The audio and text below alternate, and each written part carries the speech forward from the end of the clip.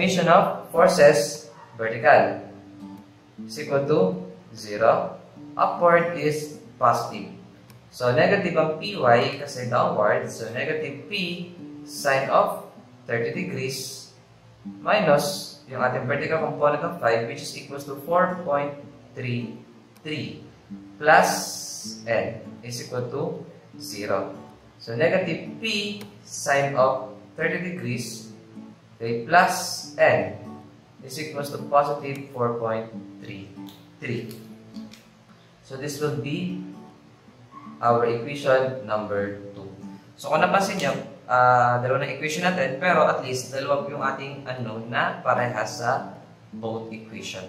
Therefore, pwede tayong mag-substitution or by elimination.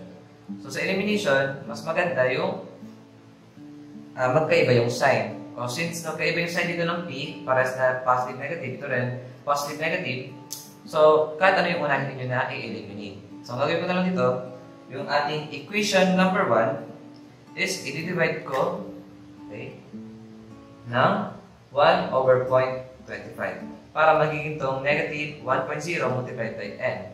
So, magiging negative n, ito naman positive n, then ipag-add natin by the operation of addition, and magka-cancel out yung ating n. So, that is what we call elimination. Na naaral na ninyo nung sa algebra. Yes, algebra. So, dito, mangyari, ang ating equation number 1 is magiging 3.464p, okay, minus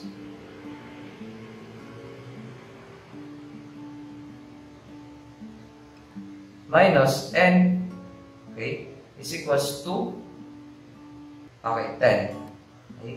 Samantalang ating equation 2, walang nagbago. So, negative p multiplied by 0.5, yun yung sine 30 degrees, plus n is equals to 4.33. So, ang operation natin dyan is addition para mag-cancel out yung ating n. Okay? So, mangyayari 2.964 multiplied by p is equals to 14.33. Therefore, yung ating force P is equals to 4.835. 4.835. Okay. Kilo newton. Sorry. Kilo newton. So, ito yung ating limit na kung saan ito yung force na makapag-produce ng motion na upward for the block. Okay? Letter B. Yung ating namang force is kayo mag-prevent ng motion na downward. Ito yung ating block. Ito yung ating weight. And this is force P. 30 degrees. Okay. So, yung since ang movement naman natin is downward, yung ating frictional force is upward. Okay? And ito naman yung ating normal force. So, ganun pa rin naman. Wala pa rin naman nagbago rito. Ito yung ating x prime axis. Ito yung y prime axis. This is 30 degrees.